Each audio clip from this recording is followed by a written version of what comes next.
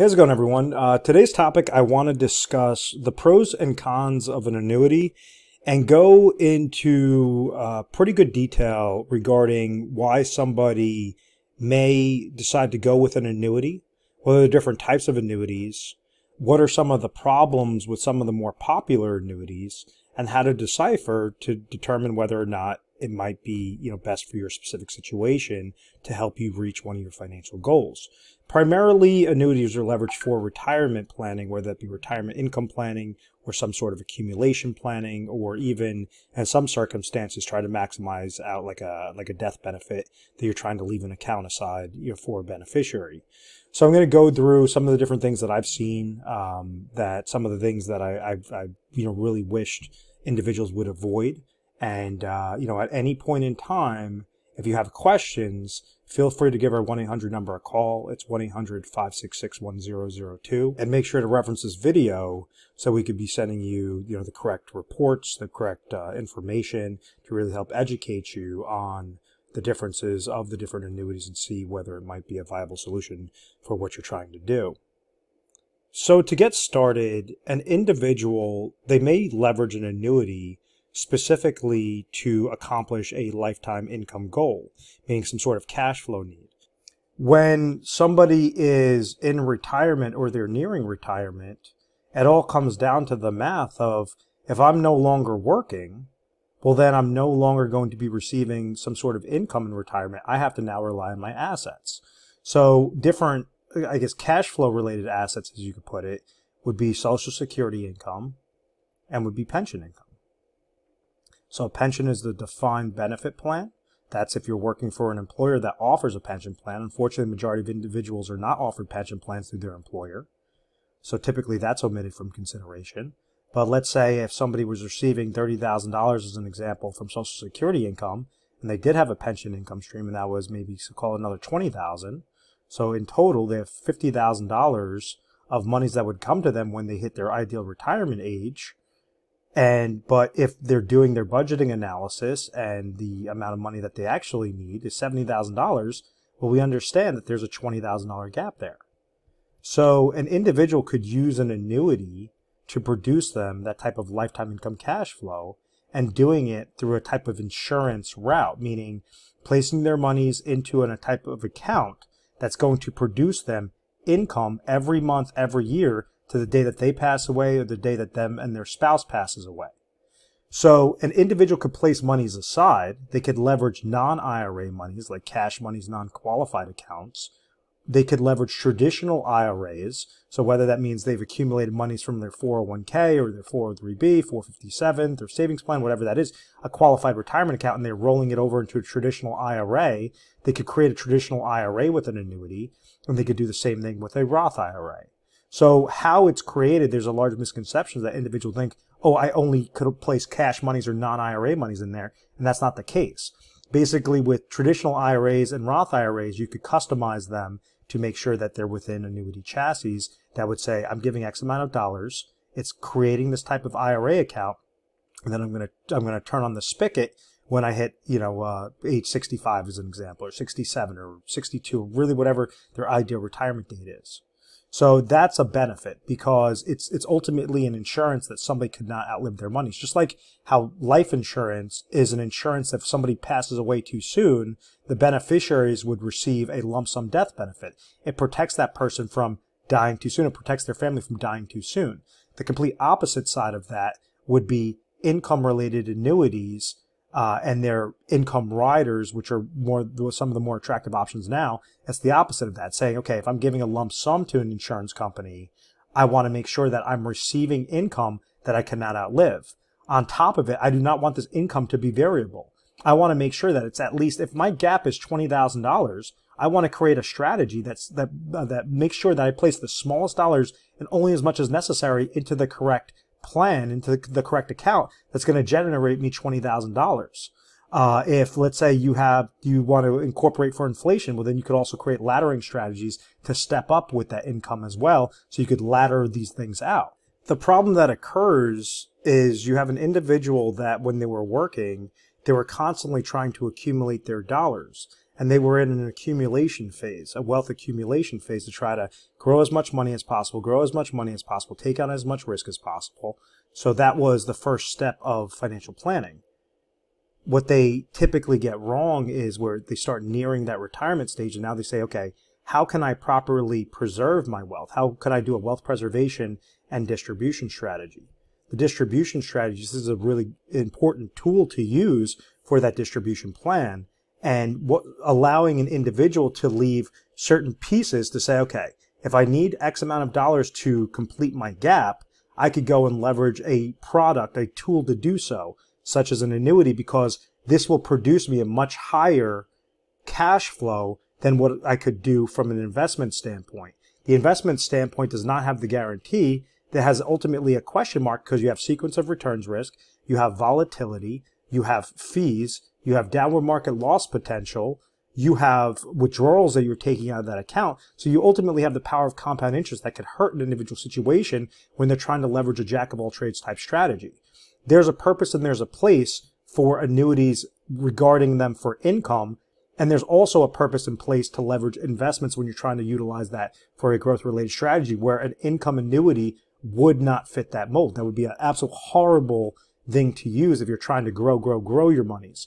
So as long as you're looking at different things like a puzzle piece and say, okay, how can I use the most efficient route? How can I make sure that if I have, let's say if you have an individual that has $1 million of assets between the combination of IRA, Roth IRA, non-IRA cash accounts, 401k accounts, whatever that is, and their gap is $20,000 as the example. Well, that doesn't mean that they're taking the full $1 million, placing it into the top annuity and calling it a day and say, oh, I'm going to get, $90,000 of extra cash flow that I don't need. All I need is 20 grand. No, what you would do is this person would put aside and say, okay, based on the top options, maybe out of my $1 million nest egg, splice throughout all these different accounts, I'm going to create a customized IRA that would be set up in an IRA annuity for $200,000.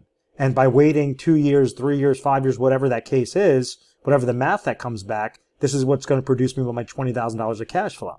Well, in that example, now this person has $800,000 remaining, and then they could dabble, leave some money in emergency needs, leave some money in growth, so into inflationary needs. There's a whole multitude of things. But that's where individuals get it wrong, is they just try to either risk it 100% or throw too much money into safety and too much money into an income play.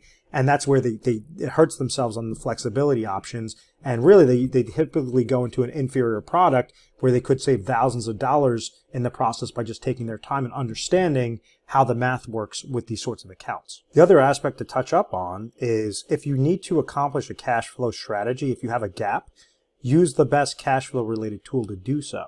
Don't do something that's going to be a jack of all trades. Don't do something that, yes, I might have some growth, but it might go down and I might outlive my monies, but maybe I'm going to be much older so I can move in with my kids to do that.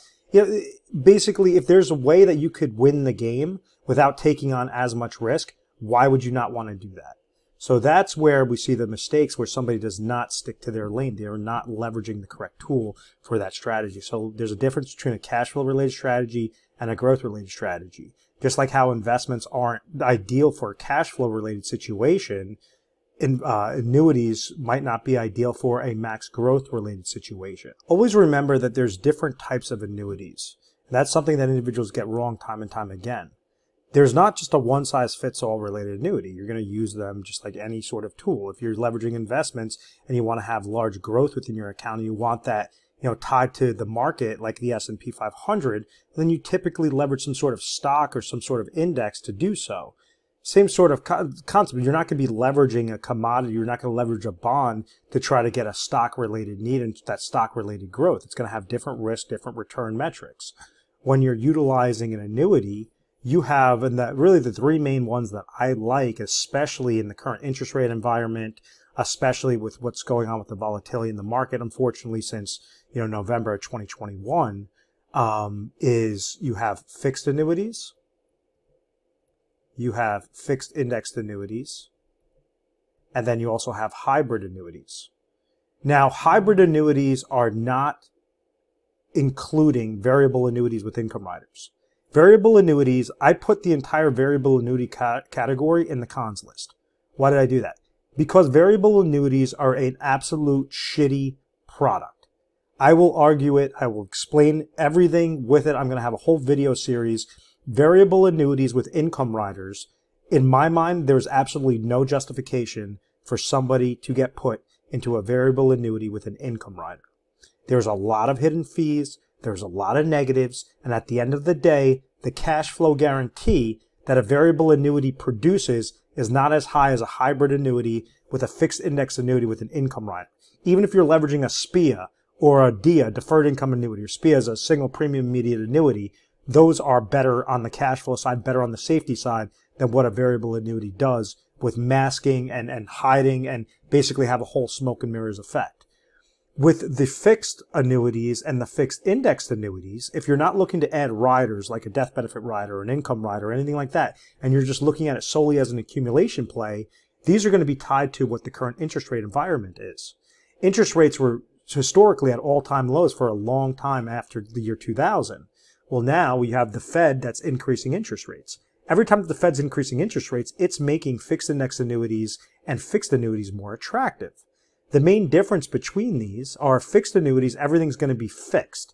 It's going to say if you're getting a 4% rate of return on a 3-year fixed annuity known as a MYGA, that means after the first year you're going to get 4%. So if somebody put in $100,000, they're going to get 4% the first year.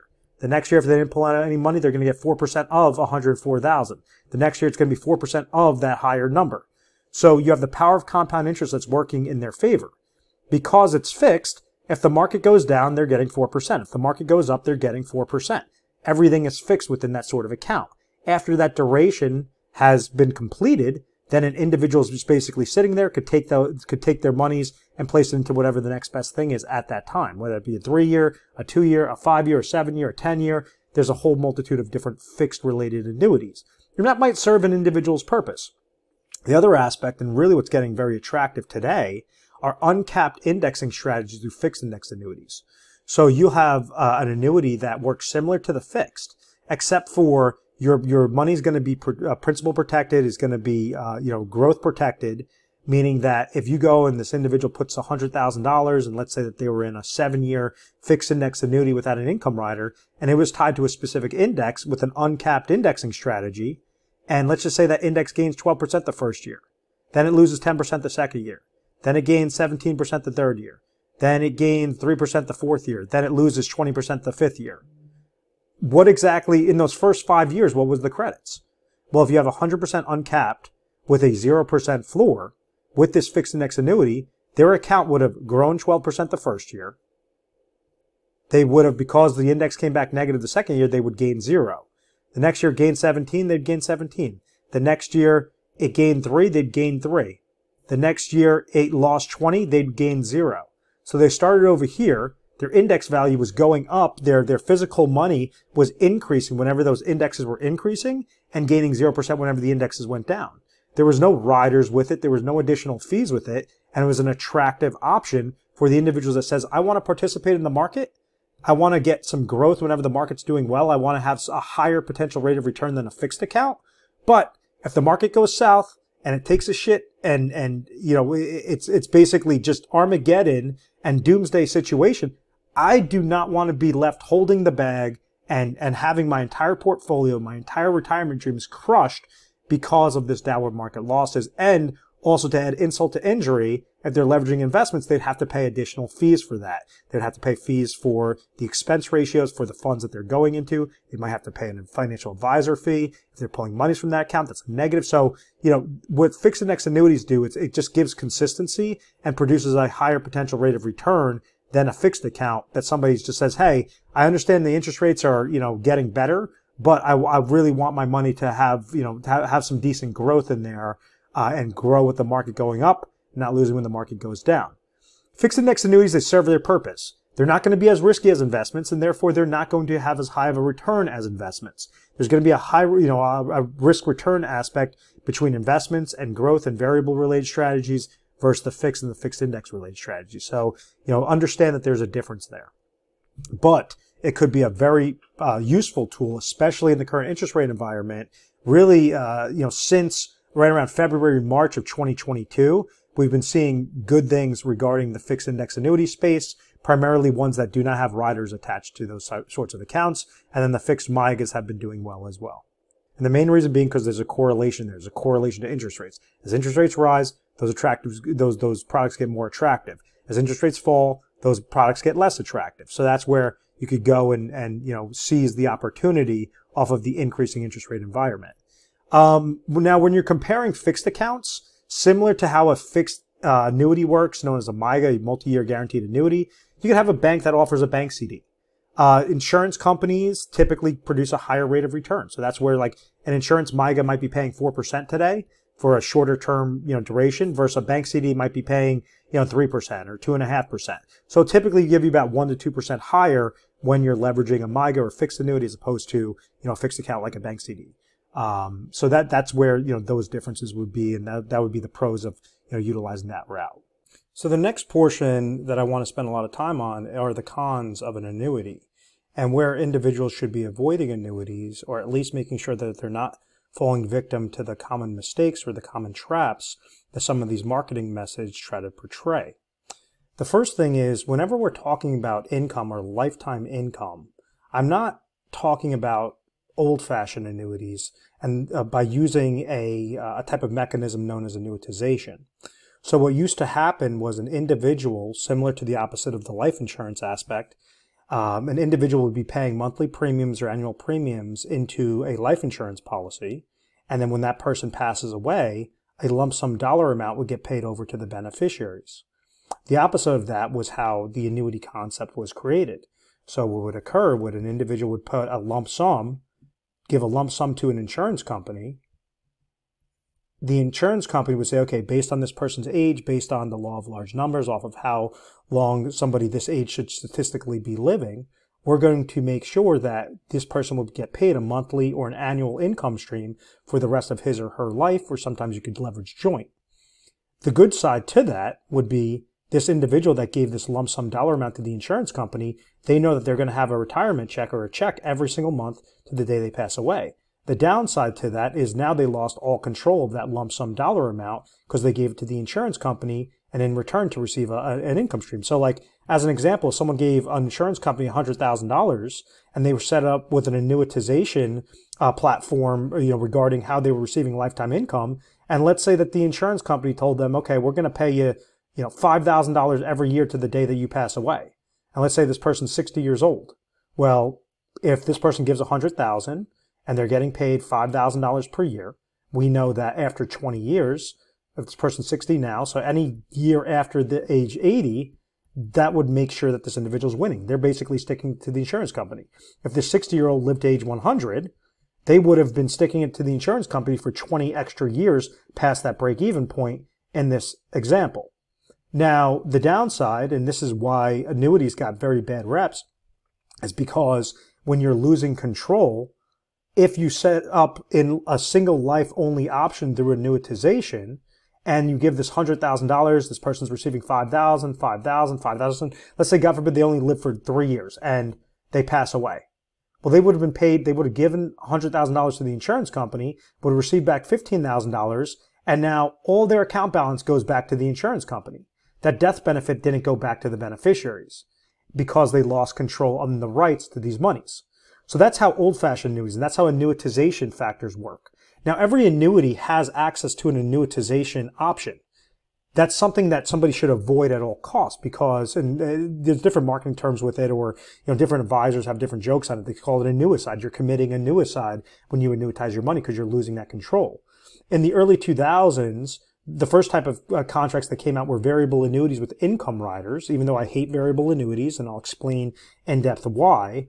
Those sorts of mechanisms with the income rider allowed an individual to say, okay, place your money with an insurance company. They're going to produce you a lifetime income stream. But when you pass away, whatever's remaining in the account balance would get left over to beneficiaries. If let's say you want to walk away after X amount of years, you could take the account balance and walk away. So that income rider mechanism gives that individual the lifetime income stream, but the flexibility to walk away, the flexibility to have growth on their monies that are still sitting in their account balance, the growth to leave money to those beneficiaries upon their death. So it opens up all that flexibility and all that control. On top of it, the longer that these income riders have been around, the more that these insurance companies have been able to understand the math and understand the actual data behind it. So now whenever they're offering their contractual guarantees on cash flow, many times that income rider play beats out annuitization options. So like as an example, let's say if somebody's going into a deferred income annuity, which is a type of annuitization mechanism, a DIA, and they say, okay, I'm going to go and I'm going to put $100,000 into this account. I'm, currently age 57. By the time I hit age 60, I'm going to be able to receive $5,000 every year to the day that I pass away or me and my spouse pass away, based on that, whatever the top product is that comes back. So you understand, if this person gives $100,000 at age 57, they're going to be receiving a 5% or $5,000 cash flow per $100,000 that they're placing in there. Versus something that might be the best hybrid annuity with all that flexibility to leave a death benefit, to still have growth on your monies, to still have a higher potential rate of return on your account balance, and also having a higher cash flow. It might look something like this, where the same 57-year-old is putting $100,000 in there. They're waiting 3 years. After they hit age 60, they trigger their lifetime income mechanism. Instead of getting paid $5,000 per year, they're getting paid $7,000 per year. So this means that for the $100,000 that they put in with the hybrid annuity, they're getting back a 7% cash flow per, 7% cash flow off of any dollar that they're placing in there, or $7,000 per $100,000 that they're placing into that account. So with this option, with the hybrid annuity, their physical money is still, because it's with a fixed index annuity with an income rider, it still grows when the market goes up, gains 0% whenever the market goes down. Their account balance will get depleted by the withdrawals that they're pulling out. Also, if there's an income rider fee, which are typically hover around 1%, those would start to reduce the account balance. But whenever this person passes away, whatever's remaining in the account balance would get left over to beneficiaries. If this person keeps living and living and living and living, and they live past that break-even point, and their account balance is $0, the insurance company is still on the hook to keep paying them their lifetime income stream. If, let's say, they're in this plan for 5 years, 7 years, 10 years, whatever that duration is, that restricted duration is, and they want to take their monies and walk away because interest rates are really high and they can get a better return of just getting a fixed interest play, they could go and they have the flexibility to walk away with their dollars. So this side produces a higher cash flow, produces much better flexibility versus the traditional sense of just leveraging annuitizations with SPIA, single premium immediate annuities, and DIAs, deferred income annuities, or QLACs, qualified longevity annuity contracts. And that's where, by just looking underneath the hood and looking at the math behind it, you could put yourself in a much better position and make sure that you're able to go with the situation that you're using less dollars to accomplish your goal, as opposed to putting more dollars into an inferior strategy and an inferior product with potentially an inferior carrier. So I didn't want to spend too much time on annuitization, but it's important to know the difference, because individuals that have set up annuities in the 80s and the 90s and the early 2000s, that's an entirely different ballgame than what the ones that are being offered today are. You have a lot better features. You have a lot more mechanisms that you could attach to what your goal is to make sure that if I'm placing X amount of dollars in there, I'm able to leverage it. This is why I would be leveraging it, but this is the different things to avoid. Typically what we see is the accounts, the hybrid annuities with the income riders, those are going to be the most favorable. Now, the main con to that is phantom accounts, income-based. So the way on how an income rider works and how to really decipher a good one from a bad one goes by a simple formula. The most important aspect of an income rider is to try to figure out how much income that it's going to produce you at a future date. That future date could be 30 days. That future date could be 2 years. It could be 10 years, 15 years, whatever that is. So whenever we hear, I'm offered a 7% guarantee on my money, or I'm offered a 5% guarantee on my money, and we're hearing that it's through an income rider, whether that's through a variable annuity with an income rider or a fixed index annuity with an income rider, what exactly does that break down to? And the simple formula goes by income base or benefit base multiplied by withdrawal rate percentage or payout percentage equals the lifetime income stream. So there's different variations to this, different marketing messages there. if we had company A and we were looking underneath the hood, because be mindful, there's hundreds and hundreds of carriers in an individual state for an individual situation when they're trying to accomplish the goal. So what we're doing is we leverage proprietary software behind the scenes and we say, okay, which company is going to give this person the best possible income stream, the best possible flexibility? If we had company A that came back, and let's say there was only 2 carriers, but there was 2 carriers that came back and we're trying to decipher, okay, which one's better than the other. We had an individual that was age 60. He was looking to retire at age 65, so a 5-year deferral. And we had company A that was going to give this person a 7% guarantee on their roll-up rate, on their income rider, on their benefit base, versus company B that was going to give this person a 5% guarantee. Which one's going to produce them more income at age 65? So you would look at this and say, well, 7% is a higher number than 5. I'm not an idiot. I'm going to go with company A. That's not so fast. The companies know this. So what they do is they create a bullshit marketing message. And what they'll have is company A with their 7% guarantee for a male age 65 might have a payout percentage, a withdrawal rate percentage of 4%. While company B with the smaller roll-up has a payout percentage for a male age 65 of 5%.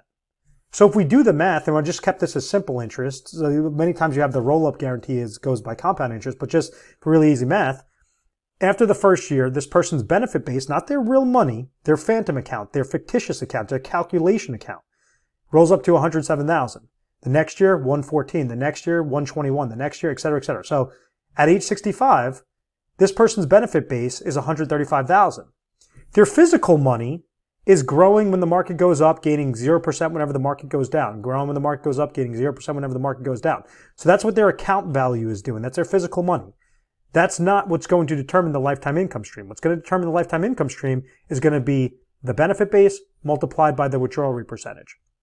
So in this example, we understand that a male age 65, if they put $100,000 in there, the combination of the $135,000 multiplied by their payout rate, which is determined by how old this person is, and each carrier has a different payout rate, would give this guy $5,400.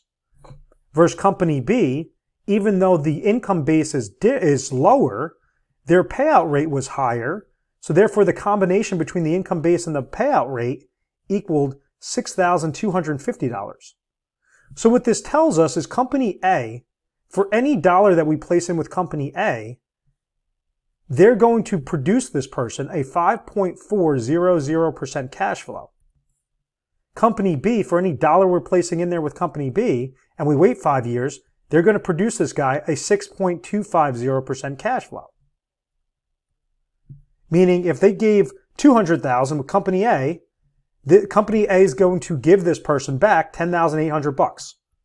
Because $200,000 multiplied by 5.400%, $10,800.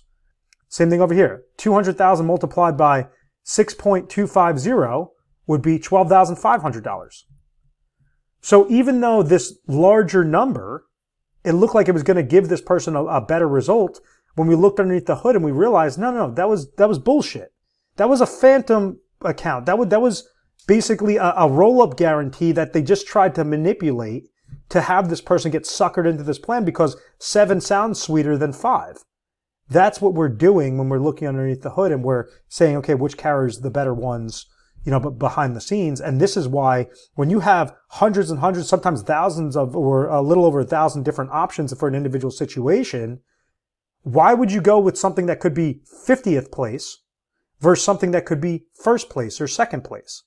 And that's going to be the difference off of how much money that you're going to place with the best possible, the superior product, as opposed to going with a product because the marketing rep was really nice, or that financial advisor that kept pushing it and shoving it down your throat was really nice. At the end of the day, math is math, science is science. You can't, the numbers don't lie when you're dealing with the, the income streams with these types of hybrid annuities and types of lifetime income, lifetime income riders. So the large takeaway is don't get caught up on the shiny object. Don't just, take the phantom account for its word. That's not a true guarantee on your money. Different things that you'd be mindful of when you're looking to leverage this for a lifetime income stream is, if it does have an income rider, what's the cost of that income rider? Is it extreme? Is it, free? Some income riders are built into plans where they have free income riders that's attached into that sort of, account. Some of them have, extremely high fees. And that's why I do not like variable annuities, is because their phantom accounts might look really nice, but when push comes to shove and it shows how much lifetime income that someone's going to be receiving, those are significantly lower than the top fixed index annuity with income options on there. On top of it, the fees with the variable annuity are significantly higher. You have 5-6 times as high of what you would have with a typical fixed index annuity with an income rider. Also with variable, if the market goes down, that account balance is going to get hindered with it. So you not only have the pressure of the fees, the pressure of the withdrawals, but you also have pressure of downward market loss potential onto that account as well. So I hope that makes sense. Once again, if you have any questions or you want to see which would be the best option for you, feel free to give our 1-800 number a call. The other thing is when somebody likes the concept of a fixed index annuity without the income rider, so just a safe accumulation type of fixed index annuity, which I was mentioning on the pros list, you have to look at also the cap limits. If you have one account that has a cap of, you have an uncapped strategy as an example, or a cap of, let's say, 12%, versus another account that has a cap of 5%, and it has the same index, well, whenever this index goes up, you have a much higher potential rate of return and a much better historical average rate of return with the higher cap limit than obviously the smaller one. So, like as an example, let's say if that specific index gains 15% the first year, then it loses 10% the second year, then it gains 10% the third year, then it loses, 7% the fourth year, and then let's say it gains 3% the fifth year. Well, the one with the smaller cap, with the 5% cap, when it went positive 15%, this would have gained a credit of 5%. When it lost 10, it would have gained 0. When it gained 10, it would have gained 5%. When it lost 7, it would have gained 0. When it gained 3, it would have gained 3. Versus this other company, we'll call it company B, when it gained 15, this one gained 12. When it lost 10, this gained 0. When it gained 10, this gained 10 because 10 is still underneath the cap of 12. When it lost 7, this gained 0. When it gained 3, this gained 3. So when we add this all up, this one gave a positive 25% rate of return versus this one, which only had a positive 13% rate of return after 5 years. Obviously, this one was a better product. It was a superior product because the cap rate was higher. You also have participation rates. What that means is you might have like an uncapped strategy with a participation rate. So if you have a participation rate of 100%, that means whatever it gains, you're going to gain. If it comes back negative, you're going to gain 0%. If maybe you have a participation rate of 120%, meaning whatever the index gains, you're going to get 120% of those gains. But if it comes back negative, it's going to gain 0. So that's very favorable, especially in today's, as the Fed keeps increasing interest rates, and we start to see those interest rates change some of the more attractive products out there. Those are different things to be mindful of. Other things are high spreads. So what a spread is, it basically is, it's like a fee, but the fee only comes out whenever that account is positive. So what I mean by that is, let's say you have the two examples, company A, and they have an uncapped strategy with a 1% spread, and company B has an uncapped strategy with a 3% spread. And let's say that the market gained 10 with these are both similar indexes that are linked to it. Company A would receive a positive 9% credit. Company B would receive a positive 7% credit because it was whatever the gain was minus the spread. Let's say if the market dropped 10% the next year, this would gain 0, this would gain 0. So the spread doesn't hurt when the market goes down because there's still a floor of that 0%. And this is primarily on the fixed index annuity space. But it is important to know which ones are the good ones, which are the bad ones. Also, you might have some longer durations of flexibility with your annuity account. So meaning if you want to fully remove your monies and walk away, you might have an account that's a 5-year account, meaning that after 5 years, you could fully walk away with your money without any sort of restrictions or surrender penalties, versus another one that's a 7-year, versus another one that's a 10-year. But what we've noticed is some of these 5 years and these 7 years have popped up, and we have these nice little sweet spots where individuals are only selling the 10-year durations. So that's something to see, okay, are there sweet spots based on your situation? If you're looking to retire in the next 5 years or 7 years, why would you get set up into a 10-year restricted account if, this one could actually produce a reasonable rate of return and get you to that finish line successfully and accomplish your goal successfully. So, it's little things like that, the little cons, the little things that you want to avoid and not step on those little traps. Variable annuities, which I mentioned, the only positives to variable annuities is, let's say if you have a high net worth individual and they have monies and they want to, they have their monies in a cash position, like a non-IRA position, and they're looking to just try to defer the taxes, and they might have, a frequency of trades that are basically happening. They're leveraging investments and they're doing constant buying and selling of trades. If that was set up in a brokerage account, they could get dinged with a capital gains tax each time that trade is being triggered. If they're placing it within a variable annuity without any sorts of bells and whistles and fees and riders and all of that, that's where somebody could leverage a variable annuity. Now, the ones that I absolutely hate are the ones that are trying to get set up and they're masking themselves to produce a lifetime income stream. So those are ones that have a whole multitude of fees. You have a mortality and expense related fee. You have an admin charge. You have sub-account related fees, which are kind of like, think of it like mutual fund or expense ratios that are tied to that. You have financial advisors that they attach advisory fees onto those specific accounts. You have the insurance related costs with these sorts of accounts. You have an income rider fee. You have a death benefit rider fee. There could be up to 10 to 13 different types of fees, or even sometimes more than that, whenever you're looking underneath the hood in the prospectus of the variable annuity that you're interested in. At the end of the day, why are you placing your money into anything? If you're trying to leverage your money for an income stream, put it with the best income-related product, income-related account. Variable annuities are not going to get you to that finish line for that income play. If, let's say, you're leveraging it for a safe accumulation play, well, then go with something that's going to give you the best possible growth with no downward market losses, with no fees that are hindering it. That's where variable annuities will not work. So really the crux of this entire video is stay in your lane. Figure out what you're trying to do and make sure that you're breaking it down into simplistic versions to say, if I'm putting $1 into something and I have a cost associated with it, is that warrant? Is it justified? Does that cost make sense? So like an income rider fee, that's 0.5% or 1%, that might make sense to leverage something there. If, let's say you feel as if, you want to go and be super aggressive with your monies, well, that's something that an annuity is not going to accomplish. It's not going to give you this astronomical rate of return. It's more of that safety play. So that's where you have to keep it in its lane. If you're looking for emergency needs, the monies that you're able to easily access at the drop of a hat to say, hey, I want this $100,000 sitting here, but in a couple of weeks I want to be able to pull out 10 grand, 20 grand. Well, then you don't want to go into a restricted product. You don't want to have those restrictions and ultimately hurt you. So make sure that you're always staying in your lane. One of the ways that we try to explain these things is using a type of formula or a type of idea known as the 3 things scenario. So it helps you organize things. So there's 3 things that every individual needs to figure out before they're retired, or if they're currently retired, how to stay retired forever. The number 1 thing is income. The number 2 thing is emergency. And then the number 3 thing is inflation and growth. So if somebody has $1 million as that example with assets, and we look underneath the hood and we understand that their budgeting analysis comes back that they have $90,000 of expenses, but they're receiving, them and their spouse, let's say, are receiving $70,000 from Social Security income. They don't have a pension income stream. They don't have any other income streams. We have a $20,000 gap there. Well, let's say, okay, well, let's look underneath the hood. What's the safest way to make sure to close that gap of $20,000?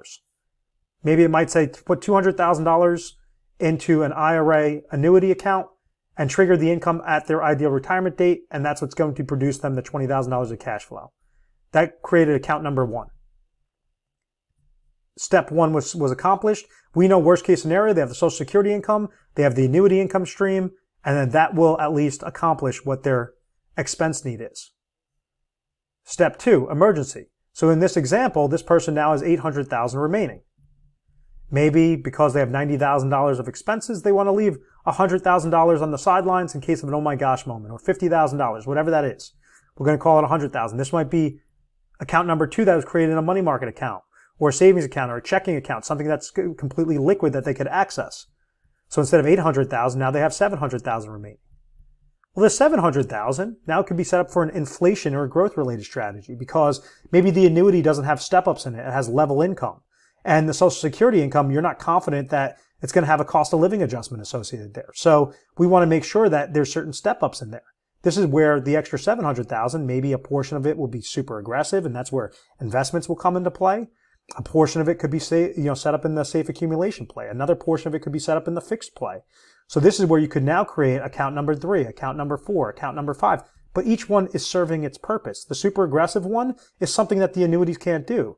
The fixed one might be with a bank CD, and that's something that an annuity, instead, if they don't want to go with a MYGA, and they want to keep it with a bank, well, then they leverage a bank CD with it. That could be number 5, and then number 4 could be the safe accumulation, the fixed index annuity without the income rider. So now what we basically did was we took one type of scenario with this individual's assets and we created safety. We said, we have a safety net now. You could spend your money however you desire throughout retirement. You don't have to worry if the market's crashing. Your money is not going to go down with it, or your income is not going to stop, because we made sure to protect it. We made sure to put that sort of insurance in place. Your emergency need, we're keeping those monies on the sideline. So now all those extra dollars could be set up for that, growth-related need, to leave money to beneficiaries, to use that as a splurge account, to go and travel and do your golf, every weekend, or go on vacations, visit grandkids, whatever that is. But by creating these different mechanisms and looking at them as individual pieces in a puzzle, it's staying in its lane. When it works is when you're able to map out everything correctly and you're not trying to use the product or use the account for something that's not designed for. When it doesn't work is when somebody throws too much money. They like the idea, so they throw all their money into one area. I love, the growth idea of investments, but I need some income, but I've always been comfortable with investments, so I'm just going to go with investments. That might not work with your financial plan. Just like, annuities. Hey, I'm super aggressive, but I like that concept of growing when the market going up and not losing when the market goes down. Well, if you really like the thrill of and the roller coaster of the market, and you really want to have those astronomical rates of return, you might want to leave all your money in investments. That's where an annuity is not going to work out. So, it's just sticking to its lane and making sure that you're not overstepping it. You're putting the smallest dollars in there. You're trying to save as much money as possible, trying to keep it in the step 3 bucket as much as possible, so that you're winning with flexibility and peace of mind, at the end of the day throughout retirement. I know this video was a little bit lengthy, but I felt it necessary. If you found value in this video, feel free to give our 1-800 number a call and, reference this video and ask to speak directly with a specialist, and we'll put you up on a calendar, based on what time works best for you. And we do things a little bit differently. We like to make sure that all of our clients are educated the best way possible, that they're taking their time, they're absorbing the information, and they're seeing the math and they're seeing the science behind it. And it says, okay, yes, that makes sense. I want to go and leverage this portion here, this portion there, and they're becoming part of the process. So, that's what we've really seen, the difference between us and other companies throughout the country. Is just, individuals are more educated, they understand what they're getting, and they're not feeling rushed, and they know that whatever those recommendations are, if they're using annuities as an example, we're giving them the best possible options in their area, as opposed to being biased towards one company over the next. We want to see which one is actually going to give, which one's going to allow us to squeeze the most amount of juice from it, the most amount of leverage from it, so that it's leaving as much money and as much flexibility, with you guys at the end of the day, at the end of the year, to not stress throughout retirement. So, feel free to subscribe to our YouTube channel, Retire Sharp, so you have access to the most updated videos, and we look forward to speaking with you. Thank you so much.